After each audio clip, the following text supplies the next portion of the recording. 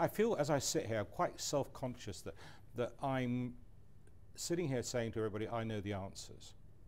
I don't. I feel quite humble. I've been saddened by the experience of the last few months. It's really come as quite a shock to me to find things as they are. I really feel very sad about that. But I'm not convinced that I necessarily have all the answers, but I do need to try to put together a coherent program. I don't even think, Robert, that I have the power to put anything to a member meeting. I don't think as a director I have that power.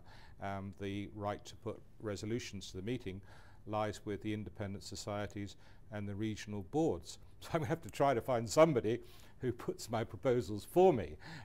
But then I want it to be voted on under the existing architecture.